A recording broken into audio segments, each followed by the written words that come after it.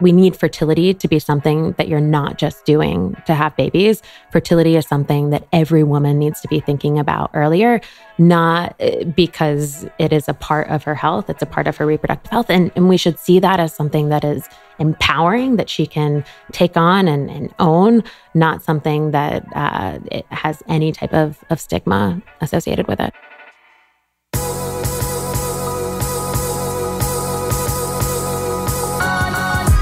You're listening to the Almost 30 podcast, hosted by Krista Williams and Lindsay Simsick. Almost 30 started as a conversation about the transition from our 20s to our 30s. But then we realized life is full of transitions. So we expanded our mission. We are an intuition-led, wellness-focused lifestyle podcast that promises to deliver authentic conversations, diverse points of view, and insights rooted in optimism, growth, and intention. The Almost 30 Nation community is a group of purposeful dreamers who are smart, passionate, and always seeking the full potential in every aspect of their lives. At Almost 30, we're making magic together. We dream it, and then we do it. Thanks so much for tuning into the Almost 30 podcast. Here we go.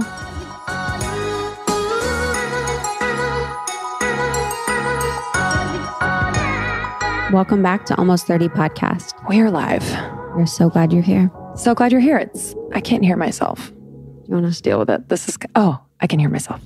Sorry, guys. Swiggle that around a little bit. Hey. Got to lube up the We're not wires experts. Here. Do you guys want to join a podcast pro program? I think that's one of my tips, at least when I talk to people about podcasting, because people can get tripped up with it not being so perfect and professional. Yeah. And it's like, okay, yes, you want the quality to be great, but it's about getting it out efficiently and consistently. And it's not always going to run.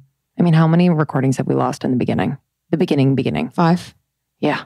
But before, do you know what I mean? We were doing it for like 6 months, probably. So many. 70. Because we're like, oops, forgot to press record. Honestly.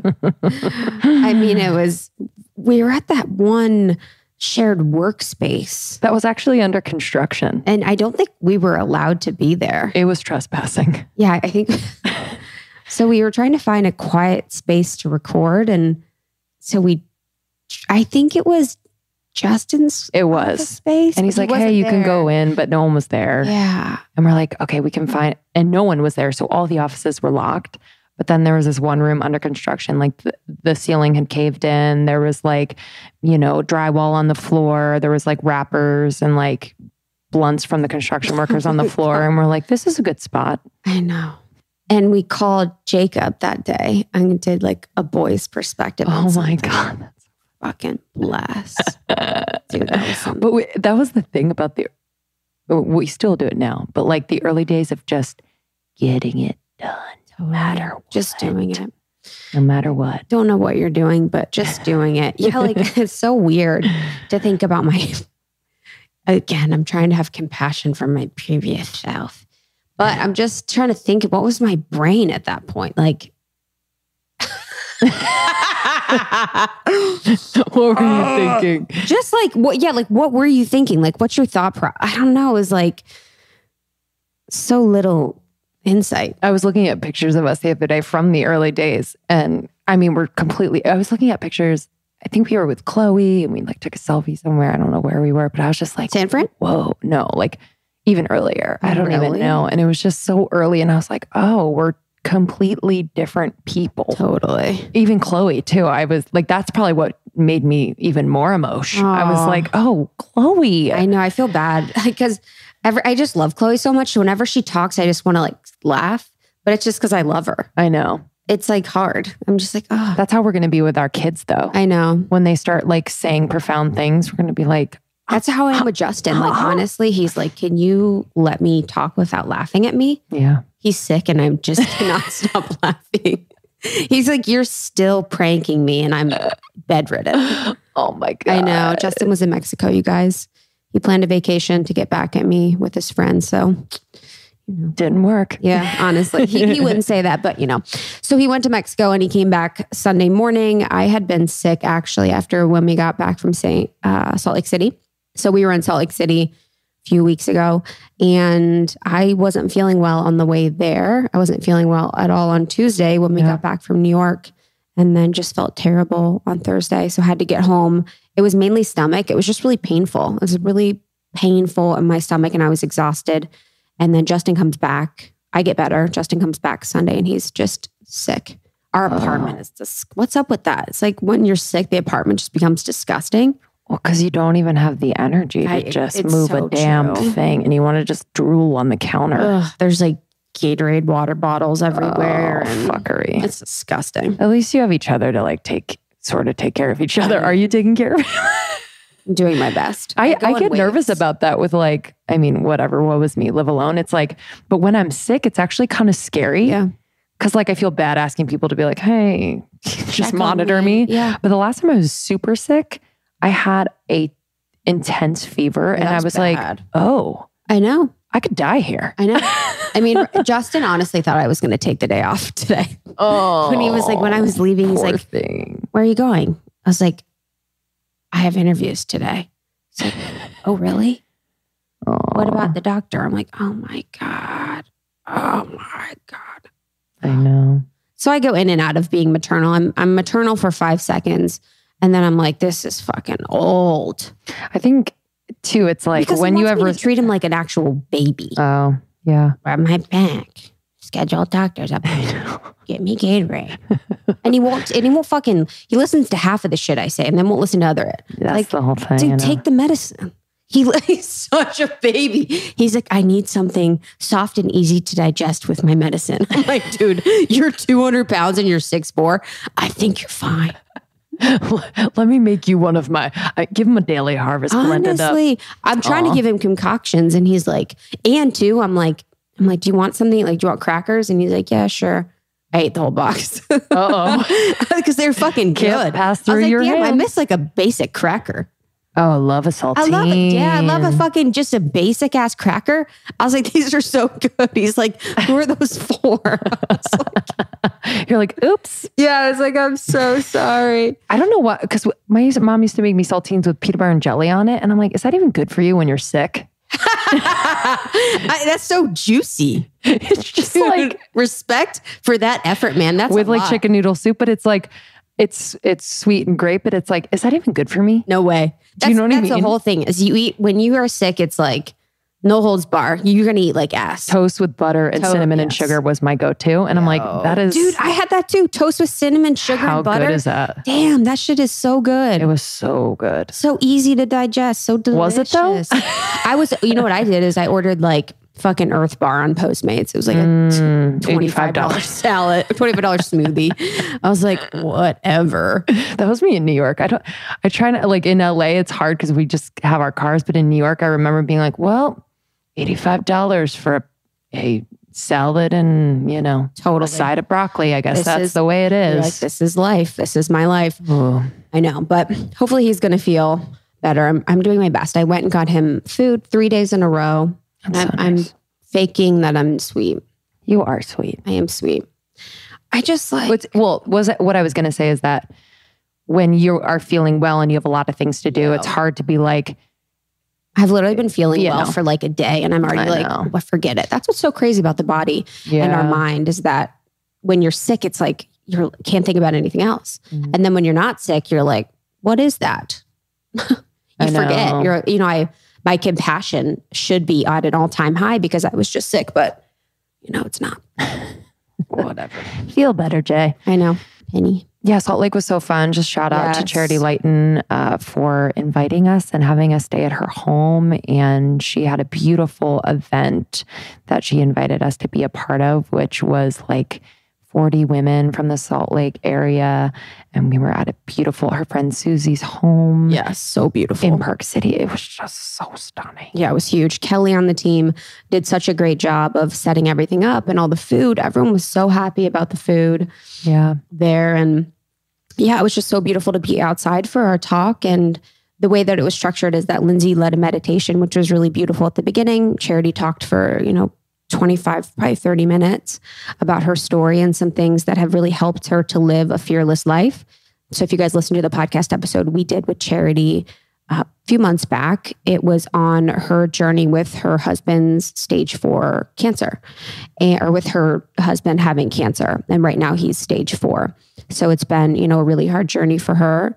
And she talked a lot about the things that she's learned through the process. And it was really beautiful. And then we spoke. Yeah, it was cool because, as you said, like you didn't feel very well. And it was kind of a whirlwind of a trip, but it was a good practice for us to be present to the moment, and then, for lack of a better word, channel kind of what we were feeling and what we were receiving from the girls in the moment. So we didn't really prepare all that much, to be honest, and we do sometimes, but we kind of take the moment for what it is a lot of the time, and it feels much better because then it's specific to the people in the room. So that was a really cool experience for us. And Salt Lake girls are just like the coolest. So sweet. Most beautiful. I loved learning about the Mormon community. Yeah. I love that. Fascinating. I'm obsessed with that. I truly enjoy learning about different types and communities of people and finding commonalities in them, finding the beautiful parts of whatever it is that they do, however it is that they live. And it was just really interesting. And also just like myth busting. Because like as they explain and like, we're staying with Charity, who's a Mormon as well. It's like, because I have a preconceived notion, or I had a preconceived notion of like Mormonism and what a Mormon family is like and their beliefs and how they just go about their day to day. I don't know. I was kind of like, hey, Linz, you need to be learning about things that you might be prejudging more often. Oh, of course. Do you know what I mean? Exactly. But that's why when given, I'm not sure I didn't really have any, I've heard things, I had a friend. That's the thing where But, as everyone has heard things. But that's why, when given the opportunity to ask someone intimately these questions, you take it and then you are able to learn and myth bust on your own. And I think that's the most important part, is to not take whatever it is that you hear for face value from anyone. Yeah. Exactly. And of course, Charity shared all this information and I take it as face value, but applying it to situations and knowing that there are parts that could be true from what I've heard from others and, all of that. Yeah. It was just beautiful. And we got to meet her. I'm Mormon. Yeah. I'm pretty sure I'm joining. Yeah. Just like alone seeing kind of the family dynamic. It was just beautiful. And we got to meet Sailor, her daughter. Sweetheart. Yeah. And one of her boys is Lawson's in Ohio. What did they call that? He's on a summer sales. So doing summer sales. So in the Mormon community, they're usually really, really good at rejection and sales. A large part of being able to do sales is being able to be rejected and continue on. And within the community, they do something, in addition to mission, they do something called summer sales, where they go to different parts of the United States, I believe, and sell. So in this case, he was in Cleveland, Ohio, selling pest control. And making bank. Dude, making bank, making cash money. I was like, yo, you're in Cleveland pest controlling? Wow. Wow. Awesome. I was a few decisions away from doing that. I know. I was like, how do I get there? Honestly, to be honest, I just know that life, as a former Ohio alum. But yeah, it was really nice to hear and experience that and learn more about that. And, I guess what I really love about it is and what I've really loved about a lot of the different conversations that I've had about religion is the focus on, God in your life and having that greater power and having that thing that really keeps you from becoming too emotionally attached to a situation, to a person, place, or thing. And the real focus on that universal love that is all around us. And, it was just really beautiful. But yeah, that event was good. And we're so thankful to do that. So Silver Fern brand, they have probiotics, digestive enzymes, vegan protein. That's really bomb. I love their enzymes. And you can use code almost 30 if you want. Yeah, they've been crucial on the road. Yeah, honestly. My eating is sometimes a little whack-a-doo-doo. I know. And it helps to digest. All right. So today on the podcast, we have Afton Vechery of Modern Fertility. Really important conversation and important company that was founded because her and Carly Leahy, her co-founder, heard a lot of buzz and panic about fertility amongst their friends, family, and just in general, the conversation among women around their age. And, you know, they weren't necessarily thinking about having kids, but they were worried, like, should I be concerned about this? And so Planners by Nature, they dug in to how they could help women plan around their fertility if you're lucky enough to have a baby. Yeah. And I think what is important about this conversation is, you know, the fact that within our community, we are mostly female focused.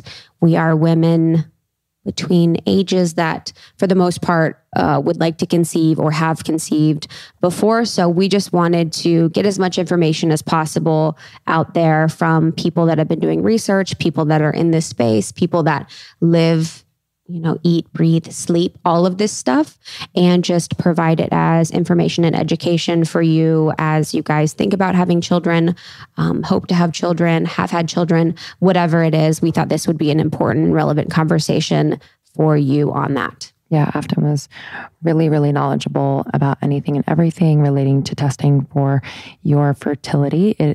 Specifically, Modern Fertility is a comprehensive at-home fertility hormone test that you can just take at home in your jammies. And every question is answered by one of their reproductive health experts on their team. So you really feel, even though it is, you know, remote, you feel taken care of as you learn more about your fertility. They also have a weekly egginar, which is really awesome. So you can find out more about Modern Fertility at modernfertility.com. Thank you to Afton for coming on the podcast. We really appreciate, you know, sharing information about a topic that a lot of us are interested in or have been maybe avoiding thinking about. I don't know. Yeah. I think it was also interesting to just really fast just to talk about things and factors that affect fertility. So within our lives, what affects your fertility, what makes you more fertile, what makes you less, if it's a cultural thing, like is it a different group of people that are more fertile than others? So there was just a lot of information about we as a species and we as people and we as women that are really relevant to all of us. Yeah. So thank you again. If this resonates with you, if this episode might resonate with your friends or family, send it along. That means so much to us when you share the episodes. And if you're called to rate and review on Apple Podcasts, that means the world to us. We'll read a review on the other side of this episode. And just a few announcements. As you know, we're on tour. And we will be in San Francisco, July 27th for a live show at The Independent. We cannot wait to see you there. It's going to be, you know, it's going to be magic. It's going to be a concert. It's going to be 300 of you. We cannot wait to see you.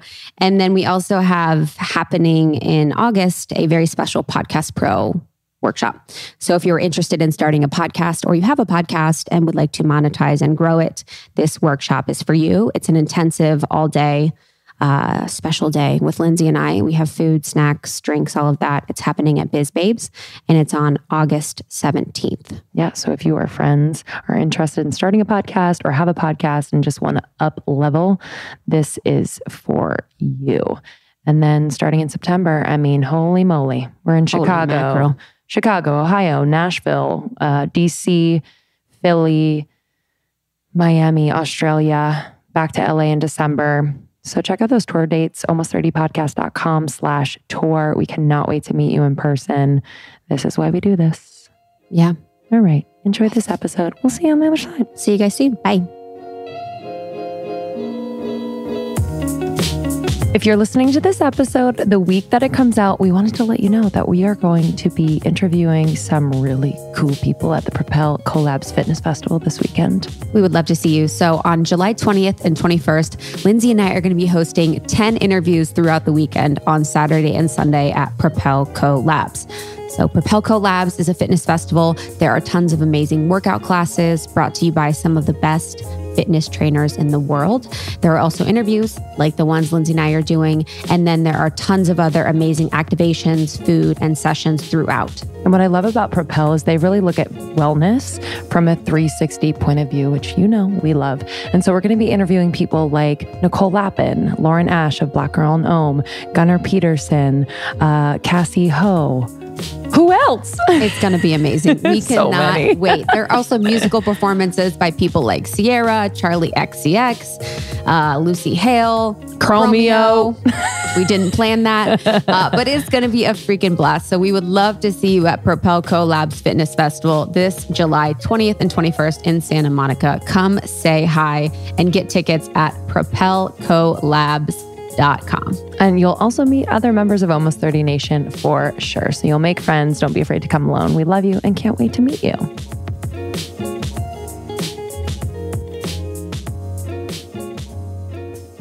Maybe something happened when you were little, like maybe at the doctor or something that freaked you out. We're talking about my trauma related to needles. And my sister is in the medical field. Yeah.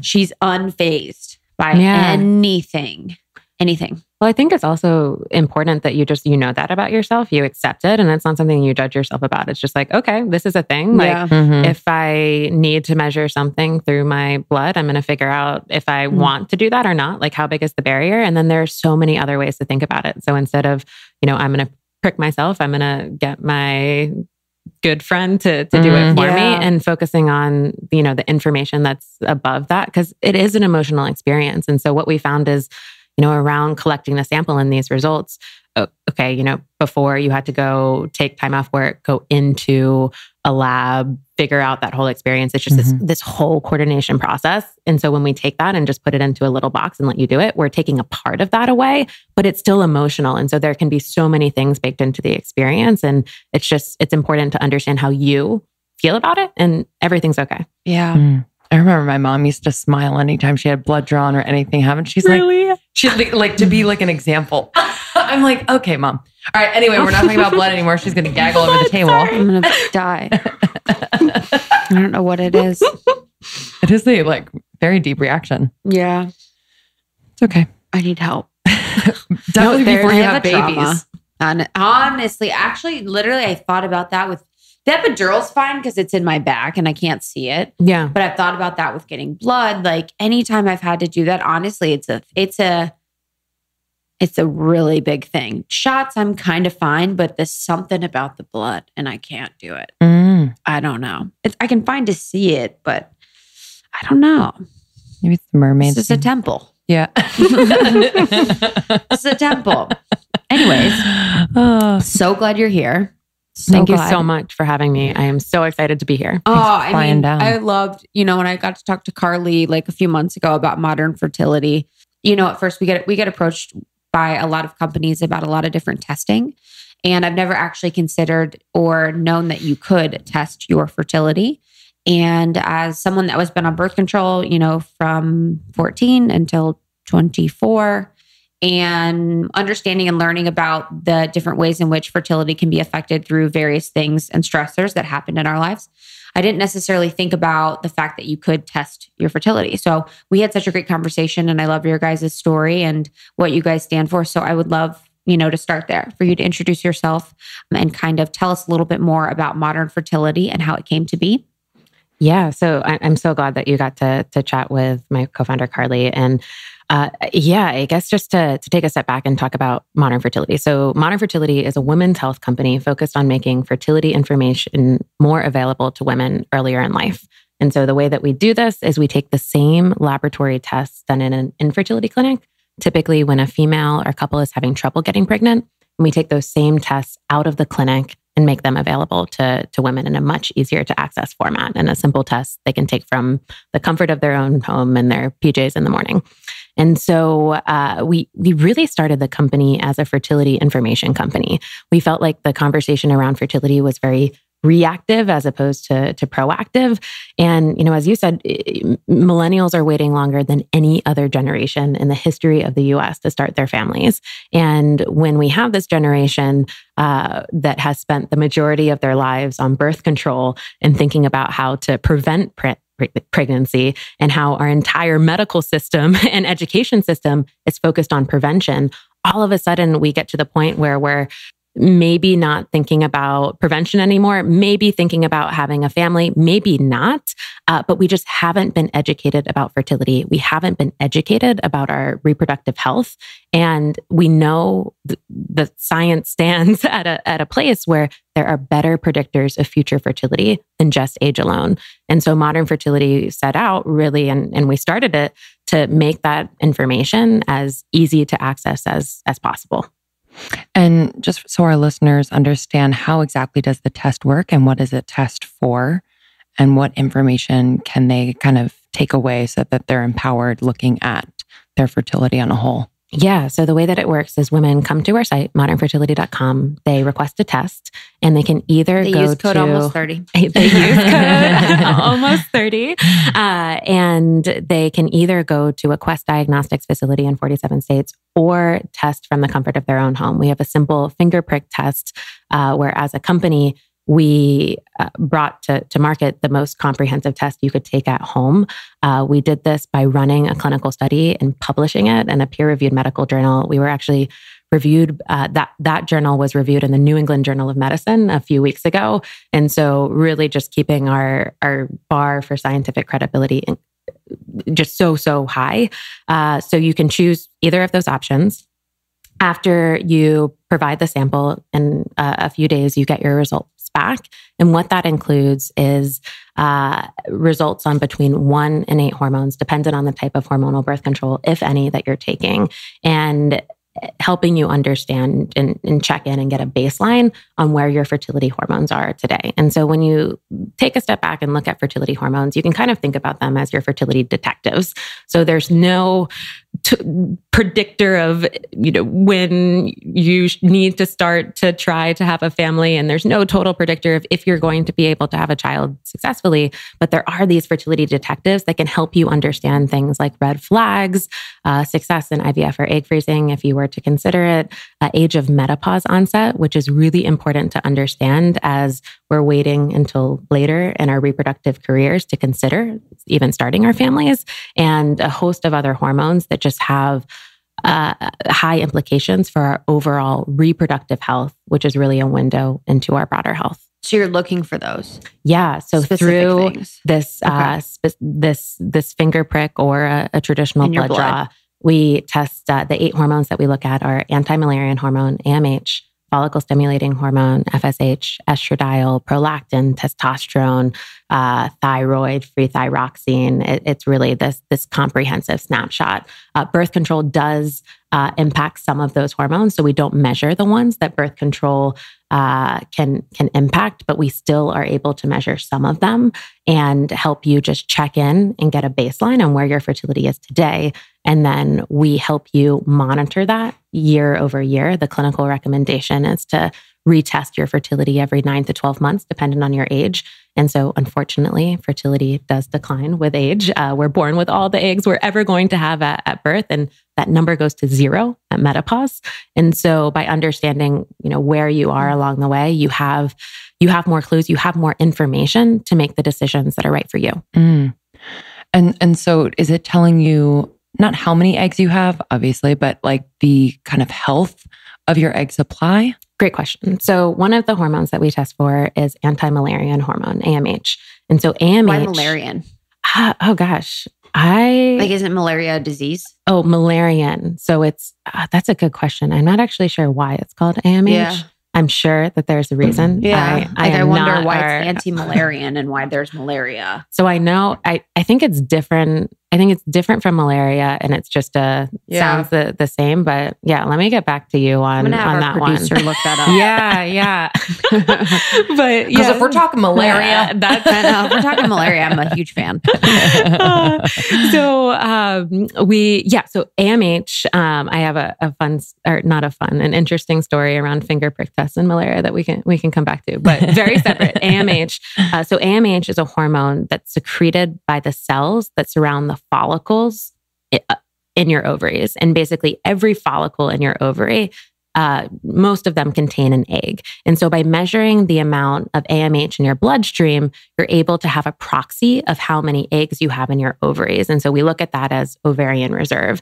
And so what we're able to help you understand is for your age, do you have an average number of eggs or not? And when you look at whether you have really, really high number of eggs or really, really low, both of those have clinical implications. And so we provide wellness information. We don't give medical advice, but what we do is inform you on what this hormone is, how much of it you have, and help you have a more informed conversation for your doctor. So let's talk about a really, really high number of eggs. So if you have a lot of eggs in your ovaries, often that is correlated with a condition called PCOS, polycystic ovarian syndrome, which today... If you repeat that, go a little bit slower. Yeah. So PCOS, polycystic ovarian syndrome. Yep. So today, doctors diagnose PCOS using something called the Rotterdam criteria. And so what this is just a checklist. And so they're looking at,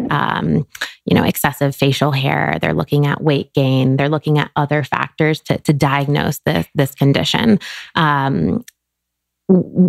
It's really important to diagnose this condition because what it means and some of the side effects are you could be, let's say you're not on hormonal birth control, you could be anovulatory, which means you're not ovulating.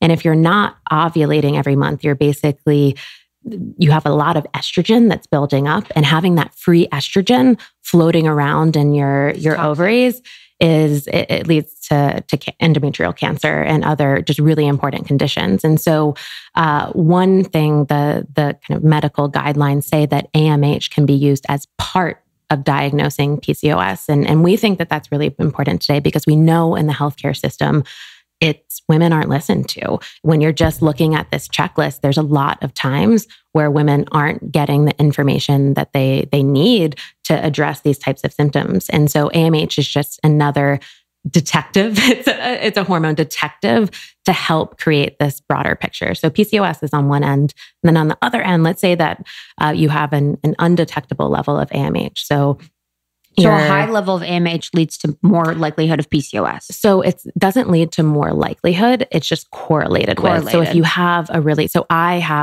I started tracking my fertility about 3 years ago, and my AMH level at that time was 14, and I was diagnosed by a doctor with PCOS because I had some of the PCOS criteria, but I wasn't a typical case, and so they were able to use my AMH level combined with some of the symptoms I was showing to give me that diagnosis.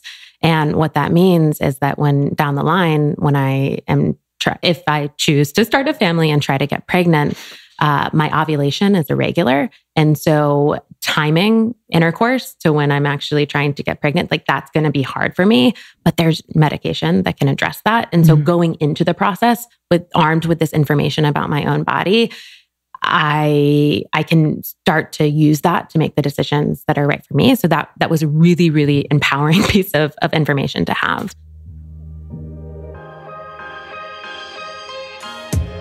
I've gotten to the point at 31 where I've done enough research and I've spent enough money on stupid shit beforehand that really didn't improve my health to know that spending money on things, products, food, drinks, anything that will help me be a healthier person so that I won't have medical bills later in life because I didn't take care of my health is so worth it, truly. And for me, Athletic Greens I'm just so grateful that I found it. I have it every single day when I wake up. It is the first thing that I put into my body. This is the ultimate daily all-in-one supplement. It's just a habit that I don't know, it just makes me feel energized.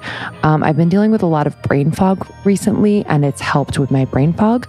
And what I'm so impressed by is the 75 proven vitamins, minerals, and whole food sourced ingredients that are in this mix. They obsessively research so that you can feel your best every single day.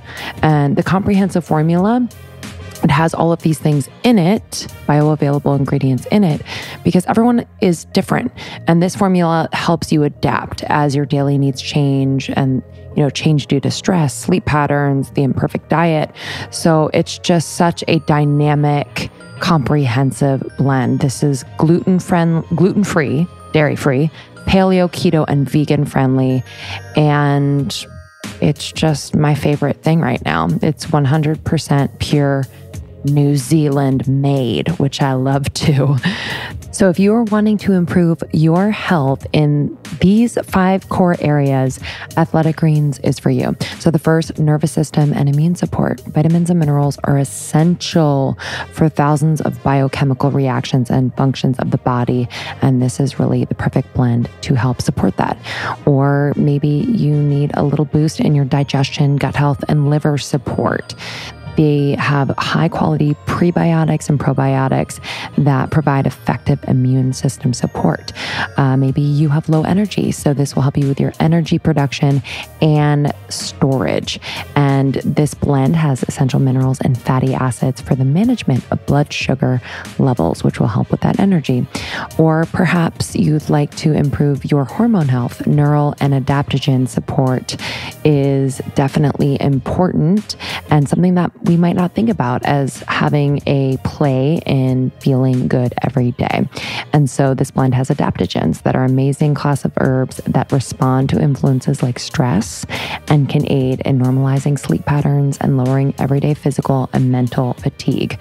And lastly, antioxidants and superfoods to support healthy aging. Hey, y'all, we're not getting any younger, so let's put things in our body that help support our health and do not put stress on the body so that it ages. So these antioxidants in the blend are known to counteract the impact of free radicals, which are highly unstable molecules that can cause cell damage within the body. Let's stop this. And what I love is that they will answer any questions you might have. So go to athleticgreens.com/almost30. And with your purchase, you'll get 20 free travel packs, which are great on the road if you're needing to bring them to work. It's so helpful. I have like 5 in my purse at all times. And that's a $79 value. Major. So athleticgreens.com/almost30 will get you 20 free travel packs, which is a value of $79. See what subscription works for you. This is something that I feel is really, really important and integral to my health, to feeling good every day, to being able to do what I love. So let us know what you think. athleticgreens.com/almost30. I have recommended this brand to everyone that I love because I love it so much. Birch Benders is an incredible brand that makes pancake and waffle mixes. I mean, say no more. Like, how good does a pancake make you feel? And all you have to do is just add water. It has it all in it. So it's convenient, delicious, and the quality of the ingredients are so good. They have scoured the earth for the finest natural and non-GMO ingredients and have obsessed over every recipe to ensure, honestly, that they are perfect, and they are. And recently, I just placed an order actually last night. I got the new plant protein pancakes. I got my favorite, the banana paleo. That's my number one. And then I also got the gluten-free mix as well as the protein pancake. So these are pancakes that I make either in the morning. I'll top it with like some almond butter and bananas, or I'll make it at night for like a little treat. I never feel guilty. I never feel so stuffed and disgusting. This brand does it right. I just can't get enough. And what I love too is that this brand was started by a husband and wife. So they just graduated from college, moved to Colorado, got married, and they got to cooking. And they set out to create a company with the goal of combining quality, convenience, and incredible taste. And they did it. And we're just so proud to be partners with a brand like Birch Benders. They also have toaster waffles available at specific stores. So check their website, birchbenders.com. You can order the pancake and waffle mixes from the website. I highly recommend. The price is so right. And for our listeners, you get 30% off your first order. I recommend stocking up, say getting like 5 or 6 mixes and just trying out and seeing what you love, and let us know. Join the secret Facebook group. This brand is delish. Can I say it one more time? Love you guys. birchbenders.com. Use the code almost30 for 30% off.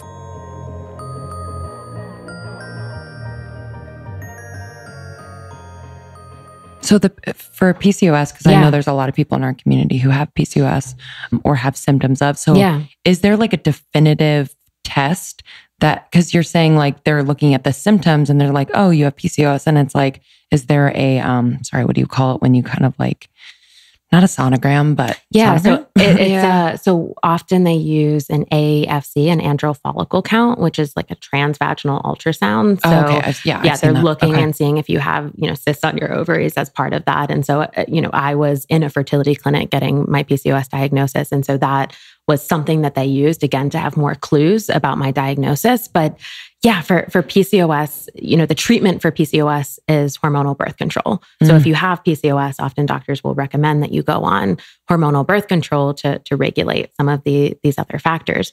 But then if hormonal birth control is masking all of your PCOS-like symptoms, when you stop hormonal birth control, then what? So our system, our medical system today, just has some gaps around what that whole transition period looks like. And when you are your own best health advocate, when you have this information about your hormone levels and where you stand, you can start to use that to guide some of these other decisions and just make sure that you know what's going on. So you went in, you had the symptoms of PCOS. Then they went inside and looked for cysts on your ovaries with the... So my diagnosis of PCOS was I got my hormone test done. I had this sky high AMH. For me, it was actually before I got an AFC when I was in a fertility clinic. So they were combining that. I had, a few of the symptoms of the Rotterdam criteria, but based on this particular clinician's opinion, they looked at the two together and gave me that diagnosis. Mm. Yeah, so it was really... the Rotterdam criteria one more time. Yeah, so the Rotterdam criteria. So so for some conditions in healthcare, you are using, a blood test to say, like, do you have this or do you not have this? But in other conditions of healthcare, you're looking at a checklist to say, are the symptoms here, do I have the diagnosis for it? So the Rotterdam criteria is today the checklist that's used to diagnose PCOS. And so on that checklist, there's things like excessive weight gain because body PCOS hair, facial hair. Body hair, facial hair. And so these factors today are used to diagnose PCOS, but there are all of these rare phenotypes. So these different physical representations of what PCOS might be. So I'm a rare phenotype. I don't have the typical manifestation of PCOS. So a doctor seeing me walking down the street, you talk to fertility clinics and they see women come in the door and they're like, oh, they know when they walk in the door that PCOS might be something they have. I was an atypical case. And so AMH helped me as a part of my overall diagnosis. Mm-hmm. Wow. Yeah. And it's Mullerian, M-U, and malarious, it has like the umlaut over the U. So they're Is different. umlaut the word? The two dots? Yeah. Yeah, no idea. Like Mullerian with 2 dots instead of Mullerian. Yeah. So that's the and difference. So it's this really powerful kind of detective. And then on the other side of that, so let's say there's some women, and again, this is not good or bad. It's just where your body is, that have an undetectable level of AMH. So 1 in 100 women today have a condition that's called premature ovarian insufficiency, which can lead to a lot of other health conditions. And 1 in 100 is a fairly significant amount. But the issue with POI is that fertility is one of the side effects of that condition. So POI means that you basically, how AMH secreted by your follicles, it's used to just see how many follicles you have in your eggs. And we talked about before, you're born with all the eggs you're ever going to have at birth, and that goes to 0 by menopause. So let's say you're 30 years old and you have an undetectable level of AMH in your blood, that means you have just not that many or zero eggs in your ovaries at that time. And so what that can lead to is an earlier onset menopause. It leads to other types of cardiovascular health conditions, just all of these things where it just is so important as a woman to understand these red flags. And today in our healthcare system, because having a baby is not a right, it's a privilege, there is no universal screening for POI. There are no symptoms of POI until you get into the menopausal transition. And so, and even then, if you're going through the menopausal transition in your mid-30s, like it's complicated to get the answers and information that is actually what's happening. So it is still possible to conceive if you have POI. There's, spontaneous ovulation. So there might be an egg that you ovulate, and as all you need for a child is one egg and one sperm, and that the odds exist. But it is just so important to give women the option to understand more about their overall reproductive health, this information, which can give you more context on these types of conditions. So that in that case, that person has they have zero AMH. So Modern Fertility could test for that, and it would tell you if you have a zero AMH. Yeah. So we'll tell you what your AMH level is. And so we go, we call it kind of an undetectable AMH level. So the assay, the machine that we use to measure AMH can only measure up to a certain degree.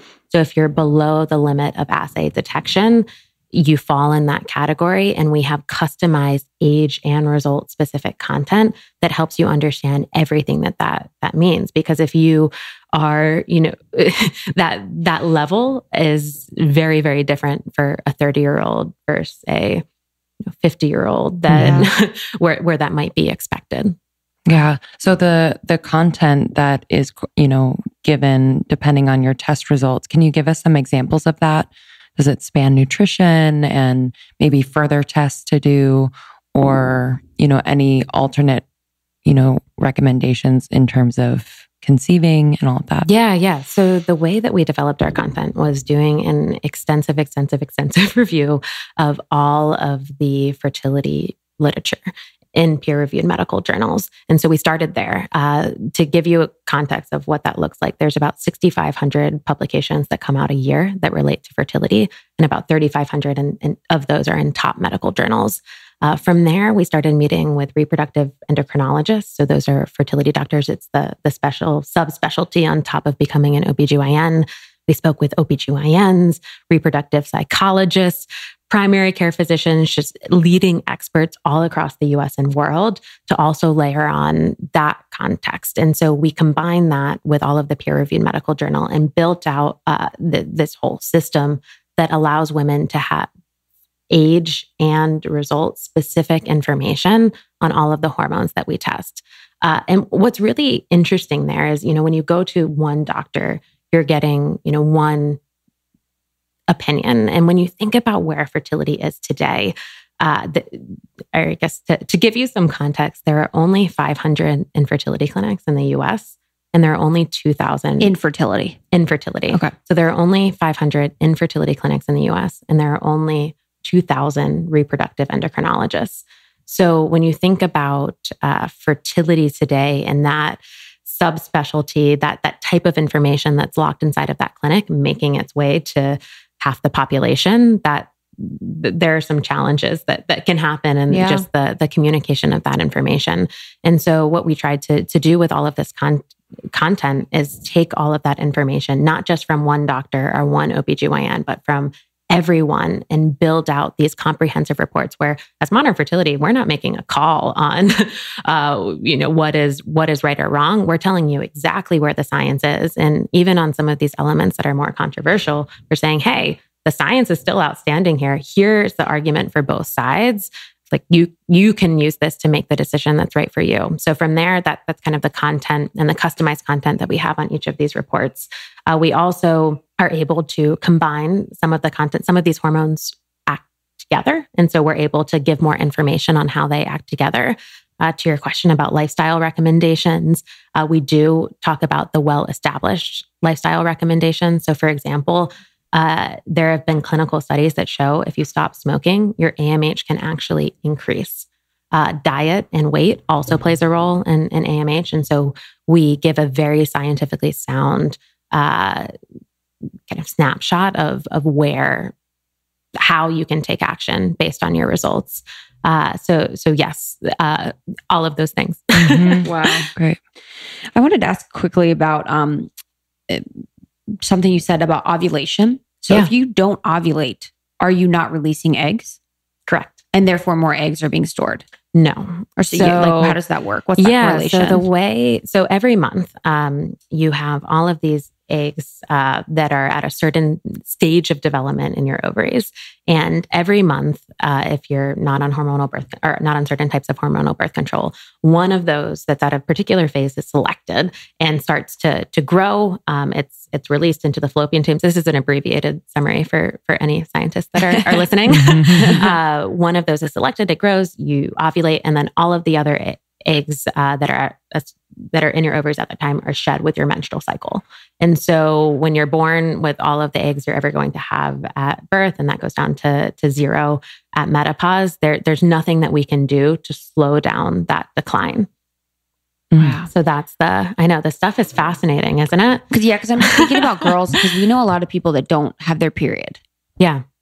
So do they not have their period because they're on birth control, or do they not have their period without birth control? I think there's a combination of both, but either they haven't had it in like 6 months, and it's like, or years. Years.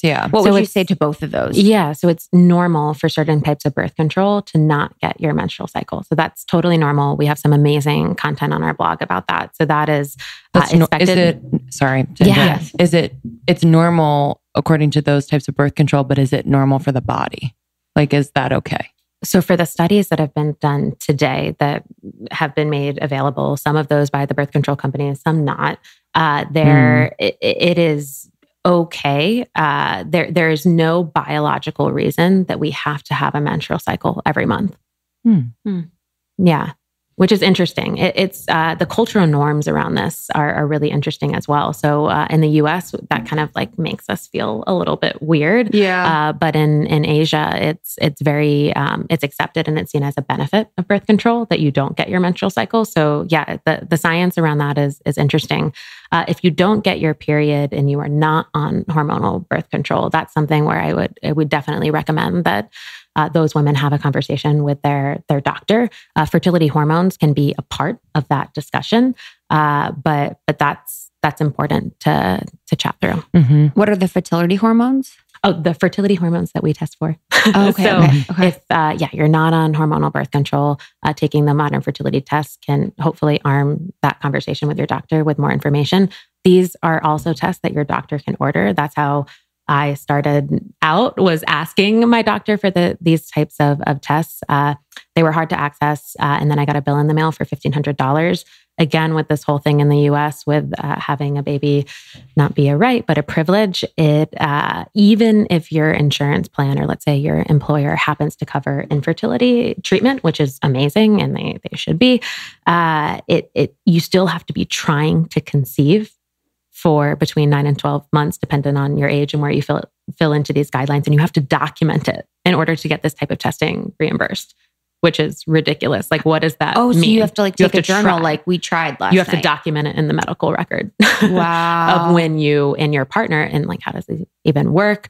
If your partner is female, like nobody knows. And so part of just access is something that is so important to us. And in today's day and age, like, we need fertility to be something that you're not just doing to have babies. Fertility is something that every woman needs to be thinking about earlier, not because it is a part of her health, it's a part of her reproductive health. And we should see that as something that is empowering, that she can take on and own, not something that it has any type of stigma associated with it. And that's kind of where we stand along the guidelines. Because your reproductive health, or your status of where you are in your fertility could also affect other aspects of your health. You mentioned like a cardiovascular cardiovascular health? So when you think about, some of these conditions like POI, premature ovarian insufficiency, it affects 1 in 100 women.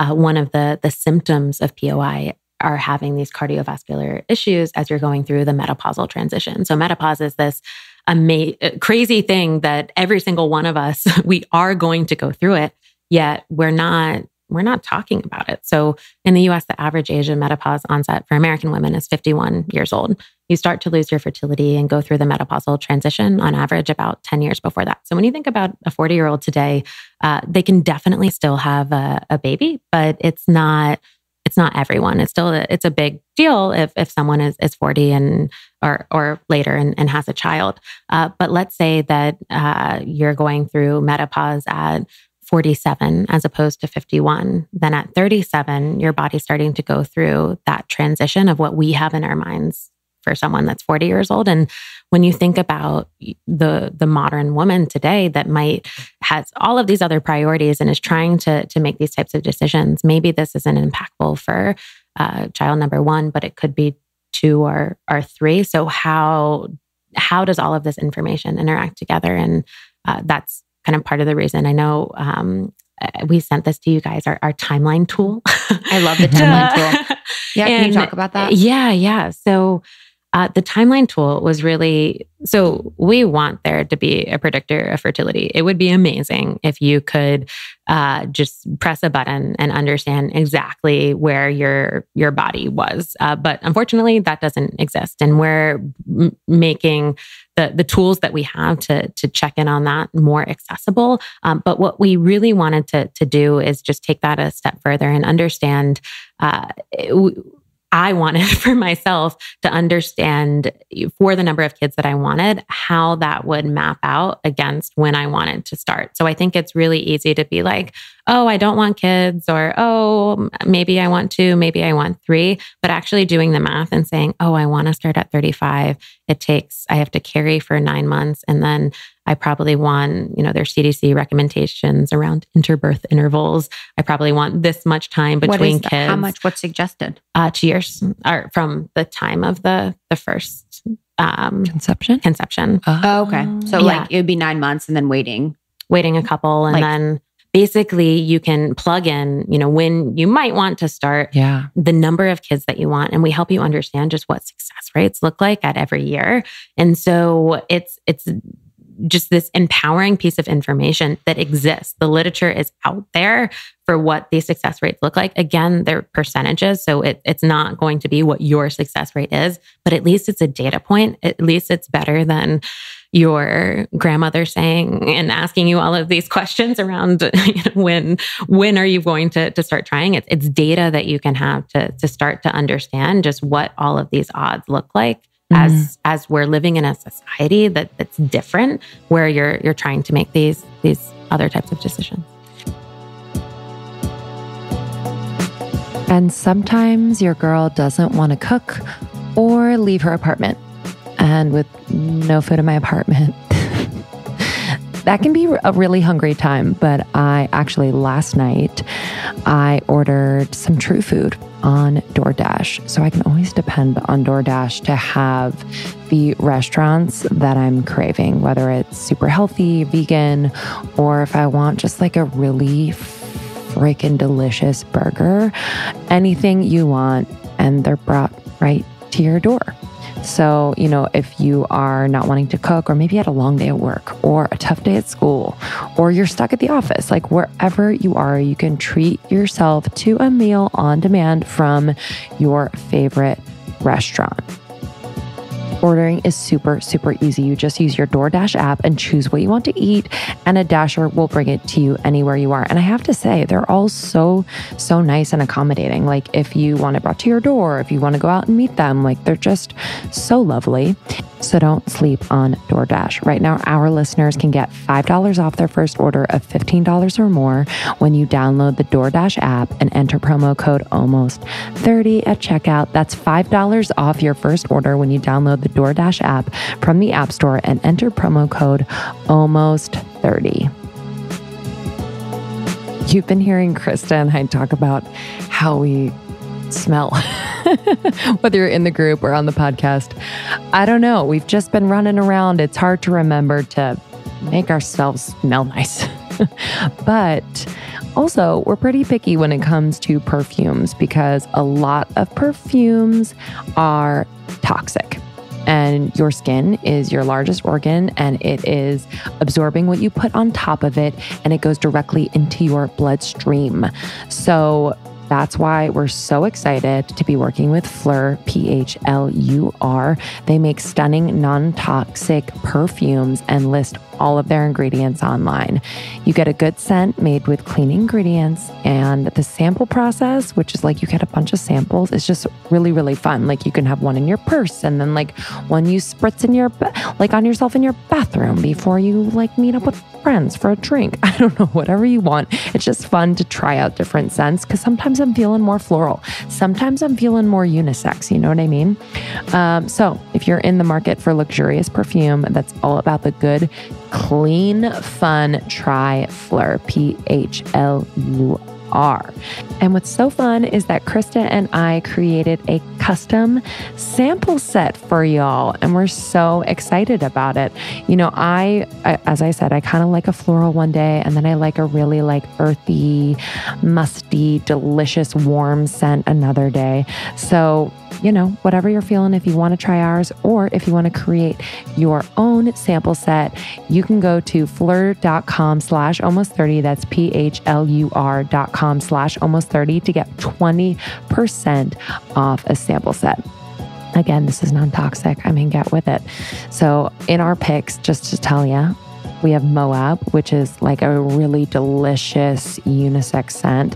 The Ciano, which is more floral. And then Greylock. It's really clean. Think of like being outside in a freaking forest. It's just delicious. So check out phlur.com/almost30 for 20% off a sample set.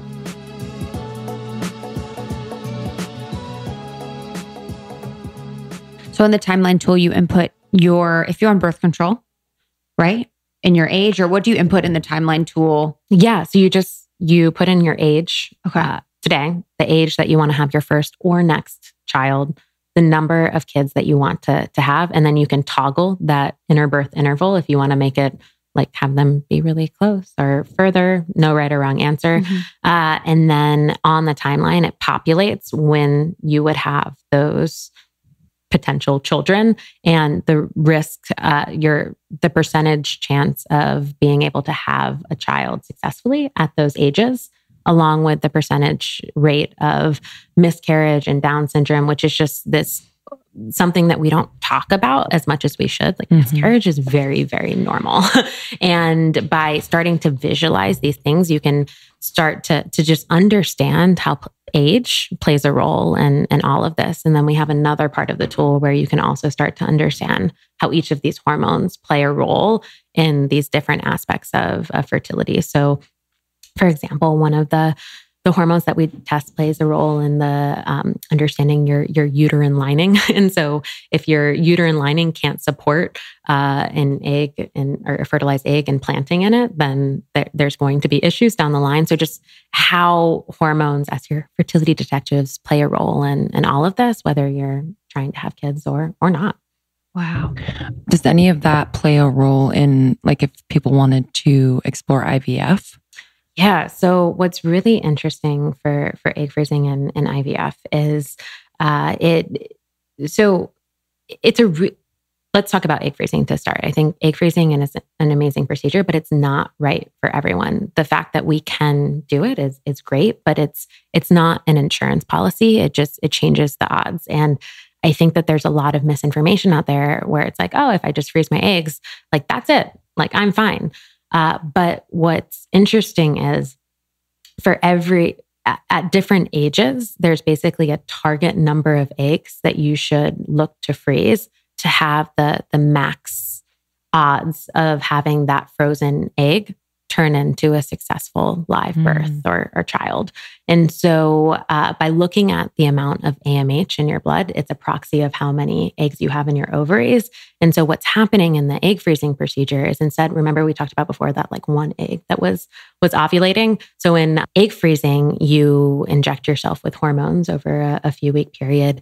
You're growing not just that one egg that's going to ovulate, you're growing all of the eggs that are present in your ovaries at that time. And then at the end of the procedure, they take this little straw, they suck out all of the eggs, and then they flash freeze them in a process called vitrification.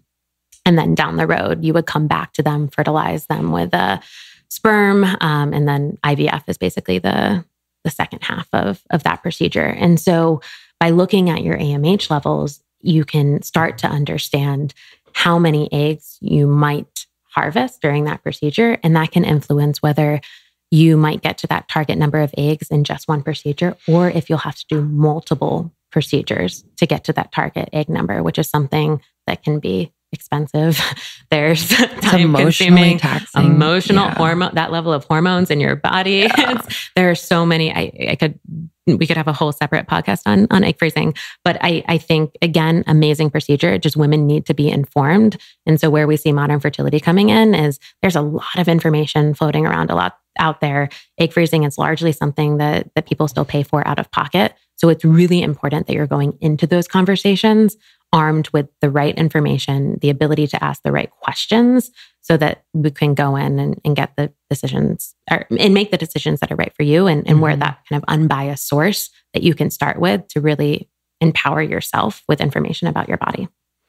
Can you share testimonials from people that have used Modern Fertility? Are you able to do that anonymously? Yeah. Oh, that's a great question. I can tell you about a call I had a couple weeks ago.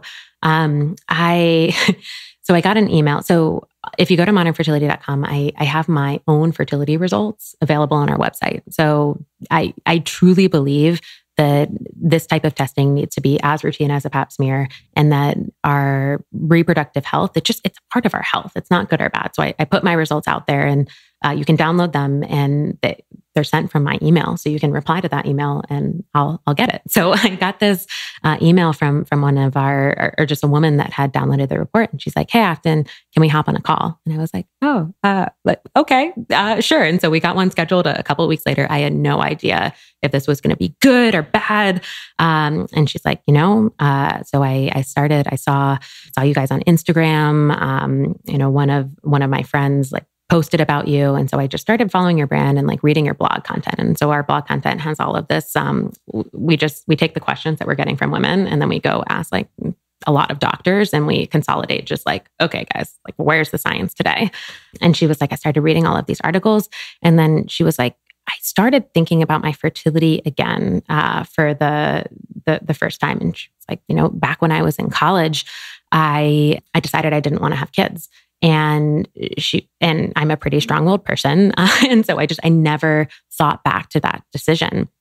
And she was like, following your brand just made me realize that I should just think about this. Nobody in my life, no doctor was telling me to think about this.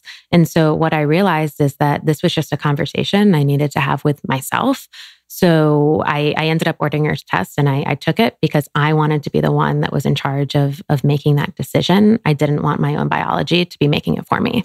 And that to me, it gave me chills, because to me, the reason that our company exists is to prompt this dialogue. The reason our company exists is to just tell women that fertility is something that is, you have the right to understand. And we want to redefine how we're thinking about fertility. It's not about babies, it's about our health.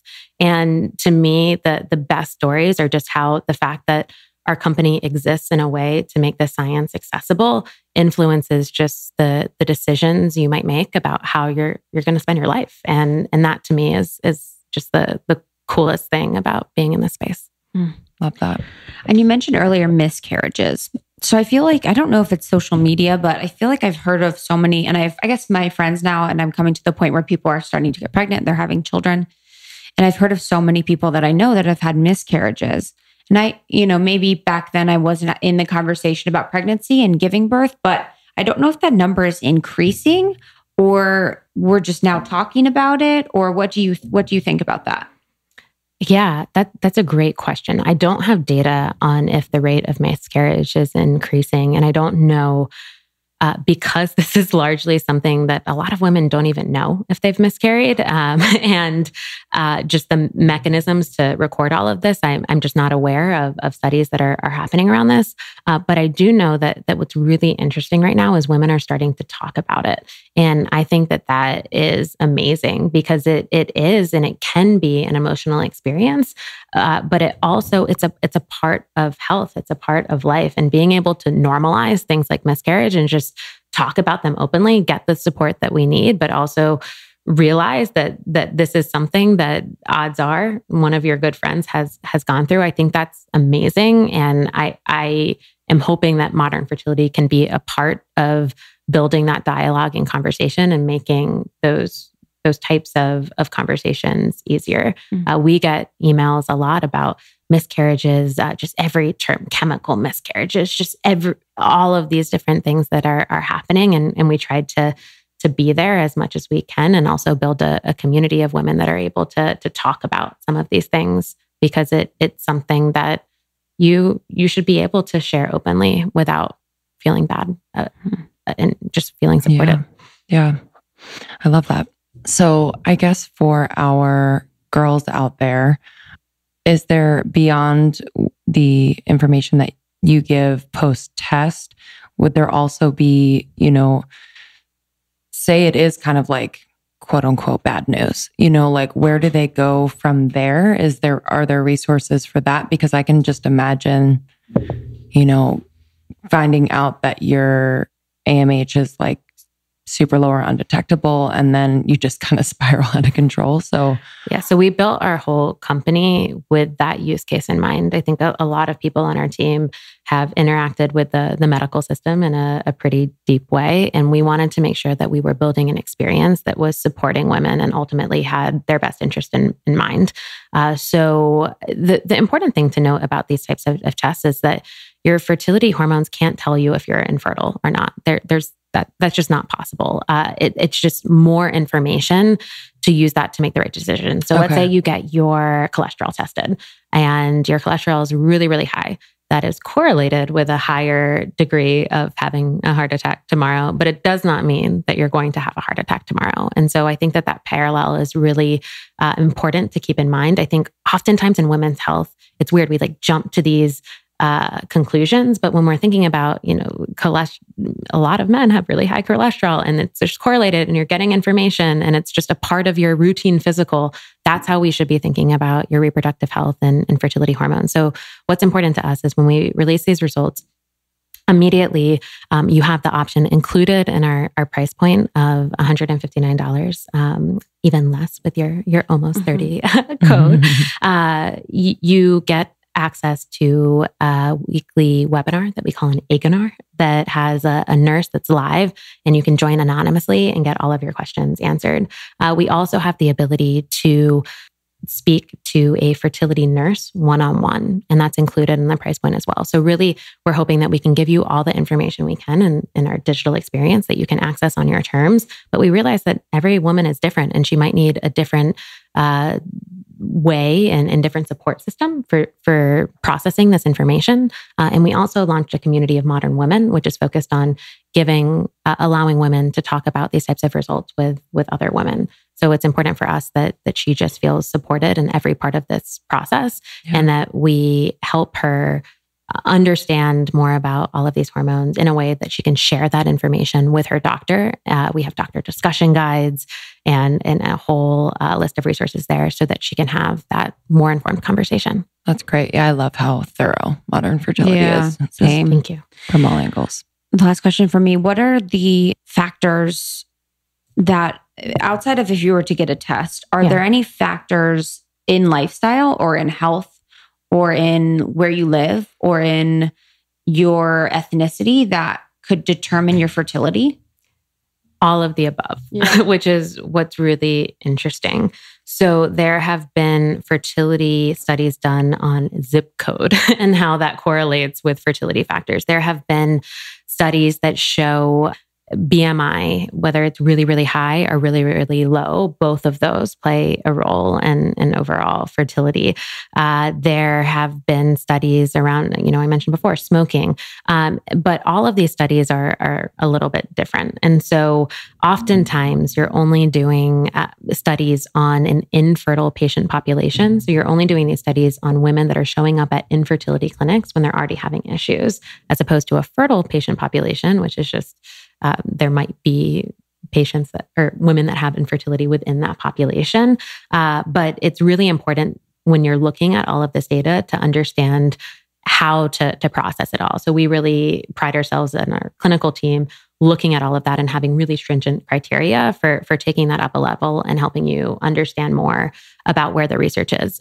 I would say that there's also a huge need for more research. So the amount of research in women's health is appalling. It's an area that we need to be investing in more. And as a company, we give women the option to do that. So if you're a Modern Fertility customer, like you own your data, but you have the option to opt in. Everything is your choice. You're in charge of your data, but you can opt in to allow your anonymized data to be used to further women's health research. And that's the type of research that we're doing. We're combining your hormone levels with questions that we might ask you to start to look at these broader insights and do that in a way, package it up and re-deliver it back to you or other women, your potential children. We need to move this whole space forward. And we care deeply about being a part of research there, but in a way that respects that some women that don't want to be a part of that. And that's okay. We're just giving you the option. And so, yes, there's some really fun research that's out there,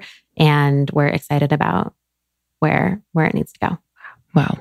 So how can our girls, again, I know you mentioned in the beginning, how can they find you, take the test and all of that? Yeah. So you can just head to modernfertility.com/almost30.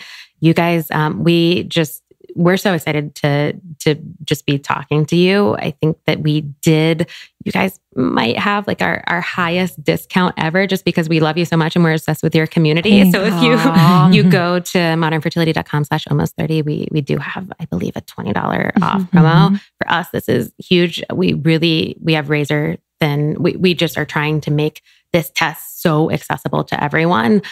So that's something we're just hoping that as many women as possible can take advantage of it. Yeah. It is beautiful. We love the branding. Your blog is amazing. And I think for a lot of the women in our community that are interested in hormones and fertility and knowing their bodies more, I love that your blog has that disseminated information that is easily digestible by women. So modernfertility.com, code is almost 30. And this was beautiful. I mean, I learned so much about this, and even just getting to know your brand more, I've learned a lot. So I really appreciate it. And it's something that I would have never thought about until you guys. So it means a lot that you're here and that we can share this with, our girls, because this is the perfect age. We are the perfect target demographic.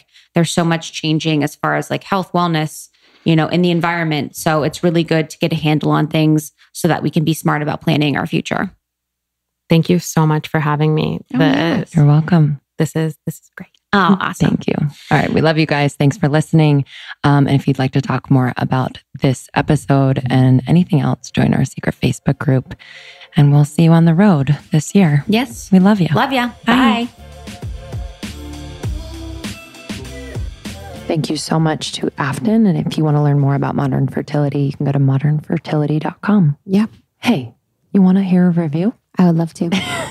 I would love to. Thank you guys so much for writing reviews or DMing us or, being a part of the secret Facebook group or the ambassador program or coming to our events. It means so much to Lindsay and I, but it really just means so much to this beautiful community that is growing around Almost 30. There are the kindest, coolest, funniest women I have ever met in my life at these spaces, and they're so down to support you. So in a not judgmental way, I can't get enough. That's the whole thing. I trust you guys with everything. Every time I go to our events or any opportunity that I have to meet some of the people in the community, I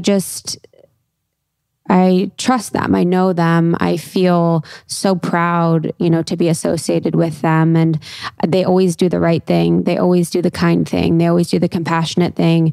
And the responses that they give to one another in the secret Facebook group is some of the things that I can see on a daily basis happening that are so kind and loving. So thank you guys so much for doing that for us and for others. This review is from okay. I love when people make up really fun. I love that. Freaking names. I thought I was alone, 5 stars. I've spent the last 15 years of my life struggling with life transitions as an empath, all too often being told I was just too sensitive and feeling like I must be crazy, or that all these things that are important to me must not be to anyone else. I can't even describe the utter relief of listening to you ladies on this podcast and realizing the emotions and hurdles I'm dealing with are okay, and that I am not alone in this crazy Californian world. So sweet. Yeah. It's the damn truth. Feel that. And I was just going to say, like, the women don't judge each other because they're really committed to not judging themselves and working on that, like it's never, we're all working on that truly because we all have our moments, but that's the whole thing is that everyone's committed to just, working on themselves. And then it just translates to like beautiful relationships and connections. Yeah. That part. Woo. Thank you all. We see you guys on tour and connect with us on Instagram, Almost 30 Podcast. I'm at 100 Blog on Instagram. Lindsay is Lindsay Simsick. And we would love to be for you to be a part of our community and are so grateful that you listened to Almost 30 Podcast. We love you. We will see you next time. Have a great week.